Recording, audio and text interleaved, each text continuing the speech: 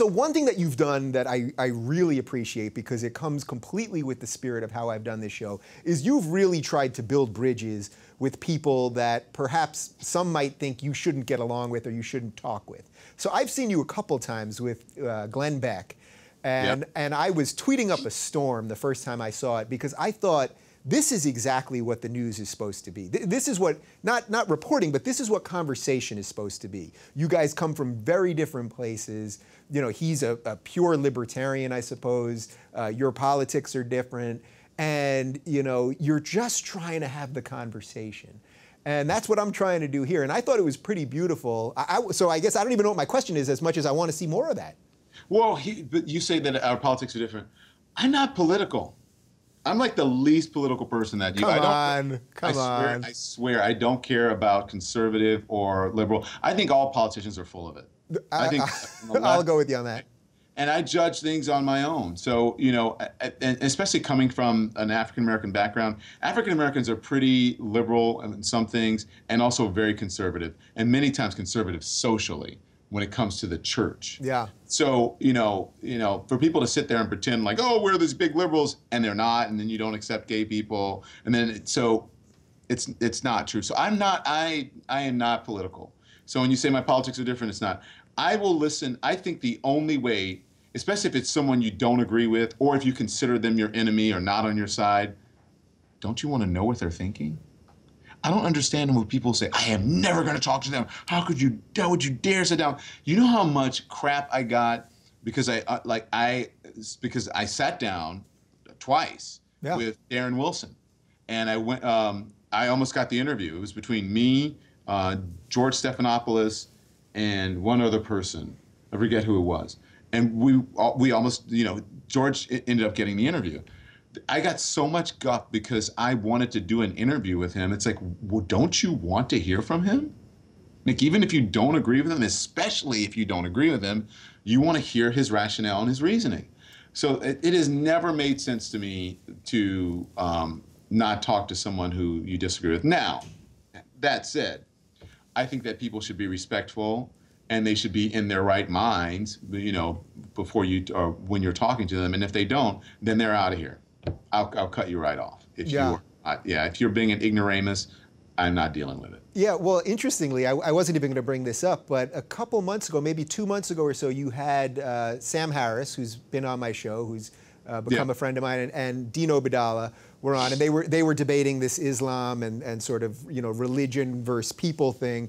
And in the midst of it, Dean said something that I knew to be, you know, implying that Sam believed something about all Muslims. And I knew it to be not true because I had sat there with Sam and rehashed it. He's rehashed it 1,000 times. And while it was infuriating for me to watch, I thought, all right, at least they're having the conversation. So that's what you're just opening the door for. Yeah. And the thing about that is that we have to stop calling people, you know, isms or phobias, not homophobic or Islamophobic, or whatever, because they want to have a conversation. That's what we do. Yeah. Is have a conversation. And when you have great minds like, you know, a Fareed Zakaria or Sam Harris or whomever who say, yes, there is a problem that must be addressed in Islam, and we have to figure out how to do it. When you have great minds like that, those are the people that you should listen to. When you have people who say, there is no problem, and by you saying this, then you are Islamophobic, then that person is very dangerous because the evidence is there. It doesn't mean that people in that religion are bad. It doesn't mean that that Islam is bad. It doesn't mean that Muslims are bad. It doesn't mean that because we talk about crime in Chicago that is committed mostly by African Americans. It doesn't mean that African Americans are bad or that black people are bad. It means that we're just having those conversations. And so we have to stop that. And you know, I think that's why I can talk to someone like a Glenn Beck, is because, you know, I would rather have common ground with people or try to reach some sort of common ground or consensus rather than just having them an enemy, keeping them at arm's length and not being at the table. That's what's happening in Washington and with the Congress right now. What good is that doing anybody? Yeah, so that's actually a perfect segue for the political climate. So let's just talk about that a little bit. So you've been in this for a while. It's pretty bad right now, right? Like, could it get much worse? I keep thinking that it's not going to get much worse, and now I realize we're in an election year. We've got this crazy thing with Trump right now that's Yeah, you just have to nod through this whole thing probably. But really, like, how much worse is this thing going to get before this election comes? I think it's going to get a lot worse. And I think because of how much it's being amped up on both sides, so whoever's in the White House next is going to have a huge challenge. Like, if a Democrat is in there, all those people that have been revved up by the right and by Donald Trump, they're going to be like, oh, I hate her. Like, some people, if you just go Hillary Clinton, they go, oh, I hate her. You can't even get her name out, right? Yeah. It's the same thing. You say Donald Trump, they go, oh my God, I hate that guy.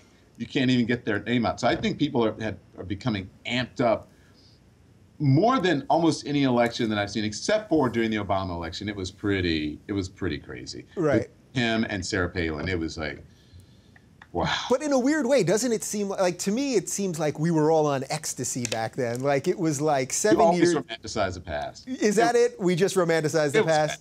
It was bad. Yeah. I mean, come on. It was, he wasn't American. He was a Muslim. He went to a madrasa. What else? Oh, heirs. Socialist, all that stuff. Socialist, all those things. And then, McCain couldn't find a running mate. And then he found Sarah Palin. And then that was a disaster. And then people said, oh my God, everybody was out to get Sarah Palin. And then as it turns out, she was not as informed as she should have been. And so it was, it was a little crazy. Right. All that said, we didn't have a Trump, right? How do you deal with this Trump thing? Because one of the things that I've noticed, and we've talked about a bunch. I love interviewing him. You love it. I don't necessarily love what he says. Don't get me wrong. Yeah, no, but the spectacle. I love interviewing him because you don't know what he's going to say. I love the back and forth. I love the way his mind works. Doesn't mean I agree with him. And when he's like, excuse me, Don, people at home are like, oh, he cut you off. Inside, I'm kind of laughing. I'm like, oh my gosh. And I'm like, when he goes, excuse me, Don, it's a bit comical sometimes. He's a performer.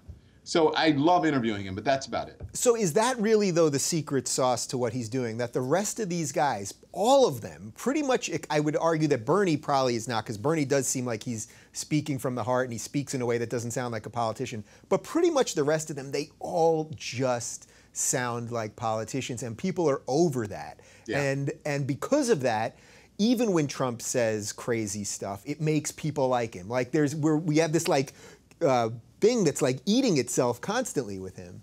And because of that, I mean, I tell people this because I usually tick them off, right? I usually tell like people who are on the left that President Trump, get used to it. And they're like, no way! But it's, I have not underestimated him since he got into the race, because here's why.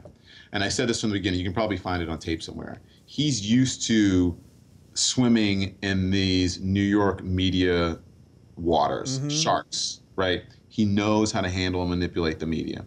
He knows how to cut a deal. When they say if you can make it there, you can make it anywhere. This guy's made it with help from his dad. Don't get me wrong, but he's made it here. He's become at the top of the sort of food chain and the media food chain here. He knows how to deal with the media, and he's got a lot of money. A lot of it of running for president is having a ton of dough. And he has a ton of dough, and he knows how to deal with people, and he has a good ear on what people want to hear. So when he's in front of a crowd, he's like, oh, they like that, huh? And he gives them more. Oh, they don't like that so much. He changes the subject. So having known all of that and being here in the 90s and knowing Donald Trump, I was like, this guy isn't going anywhere. So, yeah. Yeah. All right, I got just a couple more for you, because I know you have to actually... Are you blowing me off? You have to be live on air not too long from now. And about 2 hours and 15. Oh, I got plenty. I'll go. Listen, I'll talk as long as you want to. Go ahead. So, how much do you think? One of my major issues is when I watch something. Are we on live, by the way? Or no, we're not live. We're not. Okay. Live. Sorry. When I watch something like the press club, the yearly thing where the media gets together and roasts the politicians and all that. What's it called? Not the press club. The White House Correspondents' Dinner? The White House Correspondents' Dinner, thanks. When I watch all of this stuff, and even I saw you a couple weeks ago in the spin room at the debate in Vegas. We were at the Democratic debate there. And I've been around it a little more lately. One of the things that I really do fear is that the media and the politicians are just in it too tightly. That people are just too friendly with each other. They're actually, you know, we have so many instances of people that are married to people on television, and they're the kids of this one or the uncle of that one, on all of this stuff. I'm pretty sure you're no one in your family is pulling strings in politics, right? Let's get that out of the way. Except for my cousin, Barack, but that's about it. Of course he's your cousin. Of course he's your cousin. Right. But really, do you see that as an actual threat to democracy? Because that I really see as a major problem. I don't know if I would call it a threat to democracy. I do see it as it's a little fake and phony to me. Like, you know, it was great going to, you know, being invited to the White House Correspondents' Dinner, but it was a lot more fun when I was covering it and I can make fun of people. Right. So how much does that make you bite your tongue? Because you want to go to the dinners, right? Like, we've all been around it. It's not. Okay, so good. The first time I went to the White House Christmas party, right? And because I knew the Obamas from Chicago. And it's tough. And I've said this before, like when you know someone, people, I didn't know them that well. They weren't my best friends, but I knew them from around the way, right? From being, I was a local news anchor and they were there, you know. Sure. And I would introduce them at, you know, chicken dinners, like, and now State Senator Barack Obama, Michelle, and then his wife would always say, "Oh, Don, stay out of trouble." And I'm like, who, me? Why? So to have to sort of criticize him on policy and things, it was at first it was uncomfortable, and I'm like, well, he's the president, and the buck stops with him. So I've got to, you know, and he's black or whatever. I've got to do it. I'm a journalist. That was, I took an oath. And so when I saw him sort of in an informal context and not like throwing questions at him or seeing him at the NABJ and like yelling across the room, like, how are you going to handle this? And having him yell back. When I had to go and like shake their hand and take a picture with them, I was like, oh, what are they going to say to me? And so I walked up and, you know, and they were like, hey, you know, you did the right thing by coming out. And I was like, thank you, right? And so they get it. They get it. But it was a little weird, and I felt like, I don't know if I should be that close to, when in this sort of situation, to be partying with the president, or for that matter, partying with some of the people, you know, when you go to the Oscars and all those things. I don't know. I just feel like, I kind of feel like Wendy Williams, right? Who sits on her purple chair and she like talks smack about everybody. And then when they see her, or when she sees them, she's like, oh, there's I kind of feel like that a little bit. So yeah. But don't you think that more of you guys need that sense? Because I totally feel like everybody, you know, and it's not just, I don't mean just at the friendly level, but you know, we don't have to, I'm not trying to, you know, name names or out people here, but there are plenty of anchors that literally used to work on campaigns for presidents. Oh yeah. Or I mean, you can name some names. Look, it's a little weird to me. Look, I mean, somebody like you know, Stephanopoulos, right? Stephanopoulos, yeah. There is Diane Sawyer, there's George Will. I mean, even George Will is a commentator. David Gergen, he's a commentator. Donna Brazile, commentator. That's different. But when you're a journalist, you know, there are plenty of journalists who have worked for campaigns. Yeah. But when you're a commentator, how different do you actually think that is? So somebody like Donna Brazile. Totally different, Dave. But don't you think they have a certain amount of allegiance for a campaign that they worked on previously? That they can, you know. I think they do. That's why we hire them. Yeah, because not because they have allegiance, because they have knowledge to that person, or we will say, Donna Brazile worked for the Al Gore campaign. Everybody knows that, so she can offer insight. But also, we would, unless you're crazy, you know that her allegiance would be to, you know, to Al Gore. Yeah. I think it's totally different, because when you're a commentator, you're hired to commentate, as they say, or to comment and to give your opinion. As a journalist, you're not necessarily, that's not your role. Yeah. But you're pretty much right. I would say you're right in between those two things. On CNN, what I do is I do more of a point of view. I am hired to give commentary on the Tom Joyner Morning Show radio show, which had to be approved by CNN. So I feel free and different in that zone to give. But when I'm on CNN, I have to watch myself, because that's not exactly what, you know, I do. But everyone has a certain lens, and everyone has a certain background, and they have a point of view. And I think that's okay as a human being, as long as you let people know that. But that's nothing new.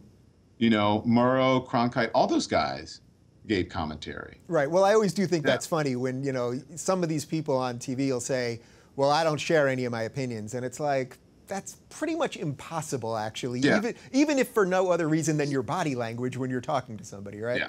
Yeah. Yes, absolutely. Yeah. So I don't see anything wrong with it, especially if you declare it. That's why I had, when people were saying, oh, Fox is to the right, okay, fine, they let you know. MSNBC is to the left, okay, fine, they let you know. And we are neither here. We want to be objective at CNN, but we don't want people in our objectivity to let people run all over reality and truth. No. Yeah. So I should tell everybody that right before we started the recording here, you said to me, what are we going to talk about? And I said to you that I knew with you I wasn't going to have to, a lot of times I'll tell my guests, oh, we're going to touch on these kind of things. But I knew with you that you were going to be cool with that. So I hope that alone, I want my audience to know that, because I hope that alone will dispel some of this stuff about sort of how a lot of you guys have to operate, or at least how you have to operate. Because the person that I know off the camera is the same guy that I know right this second. Yeah. There you go. And I don't want to know the exact questions you're going to ask me. And most of that was just like, hey, what are we going to talk about? What's going on? It wasn't you didn't push me at all. Hey, don't do that or I'm going to get mad. Yeah. No, and we don't do that with our subjects either. Like someone we're going to go interview, we don't give them the questions. I mean, they'll say, what are we going to talk about? We're going to talk about you running for president. That's what we're talking about. Yeah. Give me like your worst moment with a candidate. Like what's like the worst thing that's ever, any real flub, or did you ever really offend anybody or anything like that? No, I mean, one of the most contentious moments was with Rand Paul. I'm sure you remember that. And I started this whole thing called No Talking Points. Yeah. Because I hate talking points. And I hate the way politicians answer questions. So ask me a question, just a simple question, and I'm going to be a politician. Don, is that your office that you're in right now?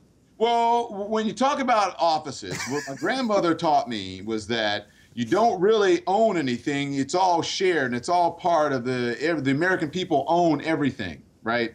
And then you're just like, okay, are you going to answer the damn question? Yeah. So the simple answer is yes, this is my office. Politicians have a hard time doing that.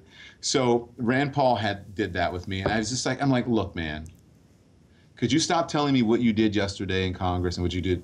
How do you feel about this? Do you hear the question that I'm asking you? And so then he got really upset, and it became really heated. And so it was an uncomfortable moment, but it was also a very freeing moment to me, because I was like, you know what? I'm sick of this. And so I set a marker there, and so everyone I had that came on had to answer the question, and they do now. Now, I'm not going to badger people, because sometimes they just won't, and I'll say, okay, and then I will say, it is obvious that you don't want to answer the question, so we will move on, right? Because I don't want to waste the audience time. So that was probably an uncomfortable moment that I had with a candidate, but then I just interviewed him 3 hours ago, so it's all good. Yeah. Do you ever bite your tongue, though, related to the fact that you want these guys to come on again?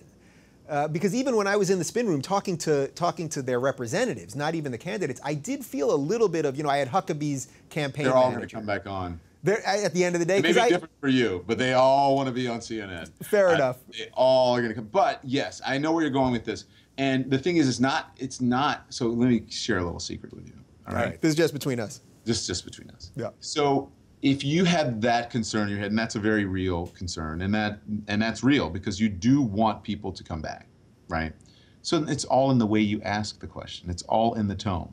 And if I say, Dave, why are you such a damn bleeding heart liberal? You'll go, what do you mean? So you can just go, well, that's a very liberal perspective. Why do you feel that way? Yeah. It's the same question, right? Pretty much. It's all in the way you ask it. It's like asking a question with a smile on your face. It's all in the tone. And you can do it by complimenting. It's like, I know you pride yourself on your politics and your liberalism. So would you answer this question for me? It's the same thing. Yeah, well, it's all in the way you ask the question. That sort of brings it back to where we started, this sort of online versus mainstream media thing, because I'll see a lot of times, the online guys who aren't interviewing these people, who are just commentating on it. They'll be like, Lemon didn't attack him for this, or he didn't do this or that. And it's like, well, guess what? He's the one that actually has to stand there, do it, get another interview in the future, figure out how to get truth from people that aren't going to give you much truth. So my point is, it's easier said than done. Here's the thing. Yeah, it is. It's not, and it's not even that. It's easier for them to say it, because their way is not necessarily the best way or the easiest way. Because you want someone to continue to sit there in the interview to answer questions, right? And you also you don't want to antagonize them. And I'm also thinking about the viewer. Because if I continue to antagonize them, the viewer gets no information, that person shuts down, and it's not good for any of us. Yeah. Right? So it's done. So rather than, what am I going to do? Stand up, go over to the chair that the subject is sitting in, and wring their neck? It's not going to happen. So if you're sitting there, Dave Rubin, and you don't want to answer a question, what am I going to do? Inject you with, what do you call it? Sodium pentothal. Sodium pentothal, yeah, to make you tell the truth? It's not going to happen. So you get as much as you can, and then you move on. Yeah. That's how it works. All right, I got one more for you. But first, have you ever touched Wolf Blitzer's beard? I feel like I'd really. I did today, but not in that way. It was, we gave each other a TV hug, and it was a little weird. Like, yeah. I'm convinced there's something like the whole secret to his success is the beard. It's magical. It's magic. And he will be on my show at 10 p.m., so you have to watch. Oh, nice. All right, cool. All right, well then my last question for you is what's next? Because I've seen this thing, not to talk about the rise that you didn't want to talk about before, but I've seen it. I've flat out seen it. So what's next, man? So I'm sure you've read. So here's the thing. People always ask me, "Oh, what are you going to do next? What's your?" Do you know how long I fought to get where I am?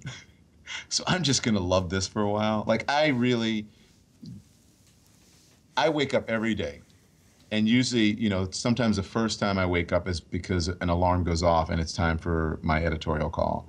And the first thing that's on my mind every day is, well, what am I going to put on TV today? That is pretty freaking awesome. So I'm in a really great spot. I live every moment in gratitude. I am very happy. I'm content. I'm not complacent. So I'm going to enjoy this for the moment. And I would have to say that the next thing, if I could think about it, but best laid plans, right? It's probably a show that is more Bill Maher or Chelsea Handler-ish or something like that, where I can actually give a point of view and actually say, like you said, shit, or whatever it is that you said. Right. And not have everybody going, oh my gosh, I can't believe Don Lemon said that. Right. Well, they're probably going to do that either way, but... yeah, so that's probably it, if I had to think of something, but who knows. I will probably do this if all goes as it's going now, knock on wood, God allow, for the next 10 or 15 years. And that's not a bad thing. Yeah. Well, listen, I 100%, you know how thrilled I am for your success and our friendship. And I look forward to our next adventure at Blondie's. You can down some wings. You put me to shame. I mean, it was sad. I had to cut back. I was there this past weekend. Yeah. And I only ate 8 of my 10 wings.